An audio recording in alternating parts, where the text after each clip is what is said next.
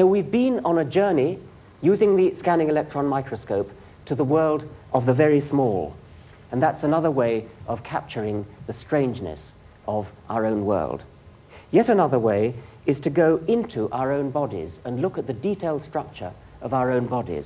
For example, this is a picture of a human brain. And each of these black things is one brain cell. And you can see how many there are. There are only a tiny fraction of them stained to be seen here. And the bewildering forest of interconnections between them.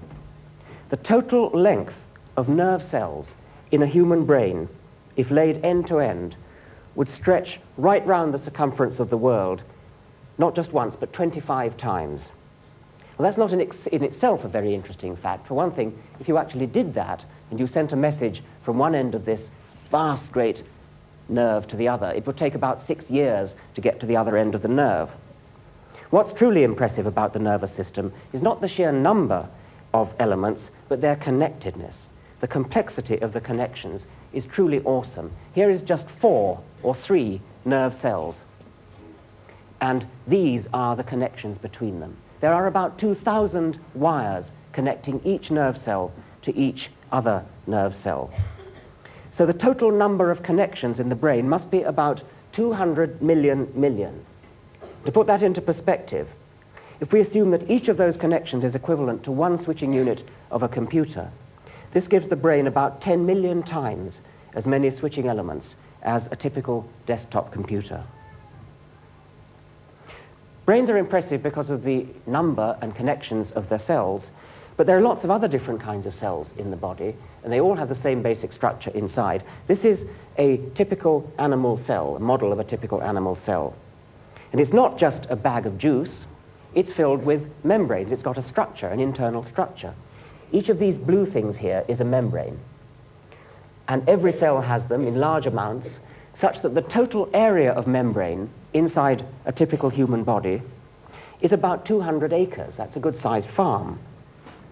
What are they all doing? Well, they aren't just sort of stuffing or folded wadding. Those membranes, in many cases, are chemical factories, particularly the ones in these bodies called mitochondria, the orange ones here. They are made of membrane, and in those membranes, in every bit of those membranes, is going on chemistry. They are chemical factories.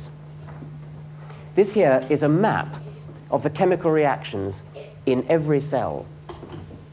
Mind-bogglingly complicated, stupefyingly complicated. Every one of these arrows is one chemical reaction. Yet all of that is going on all the time inside the membranes of every mitochondrion in every cell in you. And the number of mitochondria in which that's going on all the time is such that if you laid all your mitochondria end to end, they would go around the world not once, not 25 times, but 2,000 times.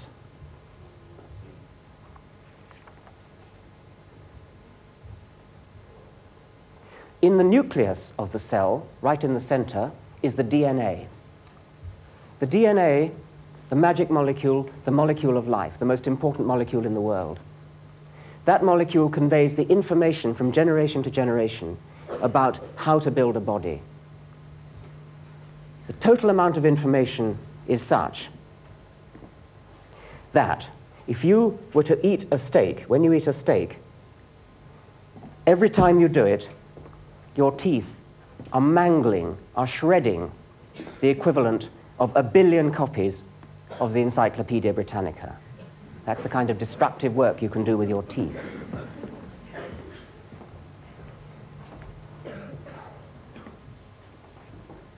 Hemoglobin is the molecule that carries oxygen in the blood. You can see it.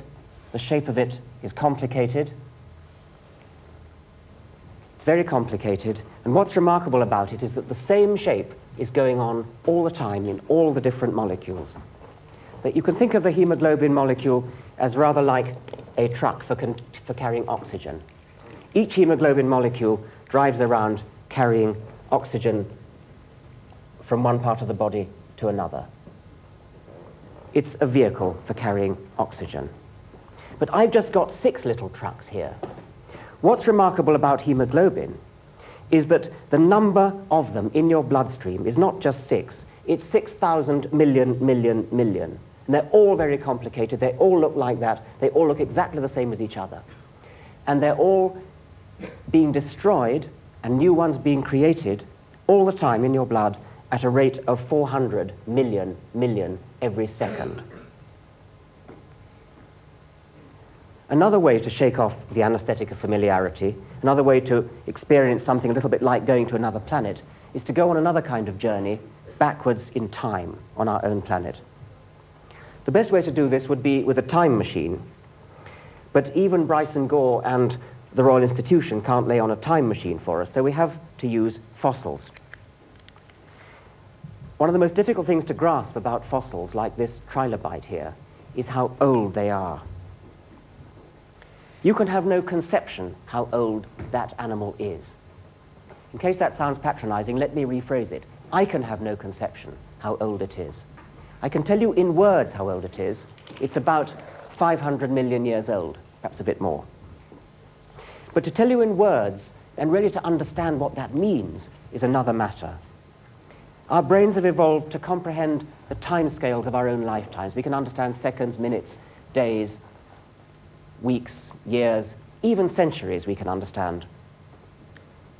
When we come to millennia, thousands of years, our spines start to tingle.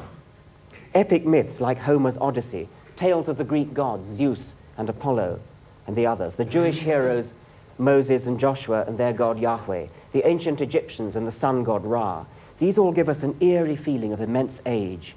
We feel that we're peering back into the mists of antiquity. Yet on the timescale of this fossil, those mists of antiquity don't even count as yesterday. This is a cuneiform tablet from Mesopotamia, somewhere around the 7th century BC. It's, let me see, my cuneiform's a bit rusty. Yes, it's a legal document on the sale of some land near Nineveh. Yes, that's right. This here is another thing that gives one the same feeling.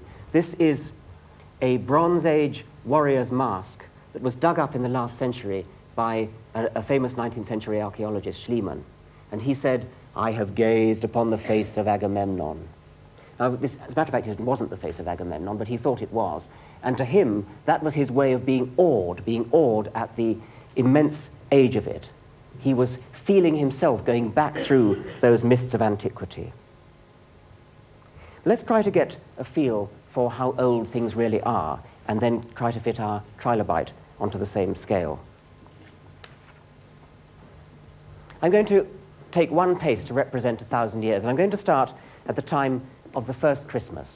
So this little brooch here dates from the time of the first Christmas, 0 BC.